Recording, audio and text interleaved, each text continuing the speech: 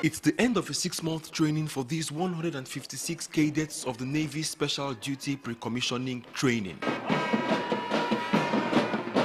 According to the Chief of Naval Staff, these personnel are joining the officers' cadre at a critical time when the country is facing emerging and dynamic security challenges.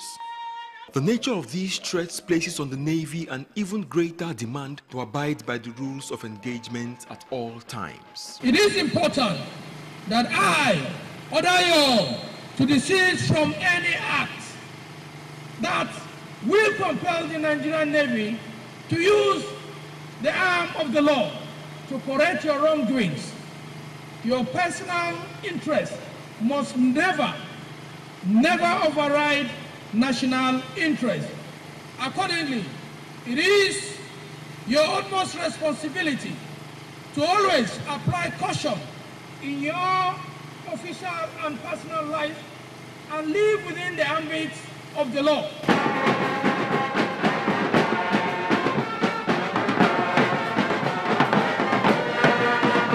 These personnel will be deployed for field operations across the country, including post-election duty. Certainly, the 2023 general elections have just been concluded, but deployments at strategic locations are still in place all over the nation.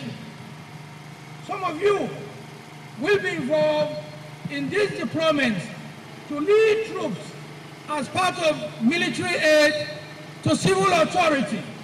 You must be professional and avoid acts that will put the armed forces in disrepute.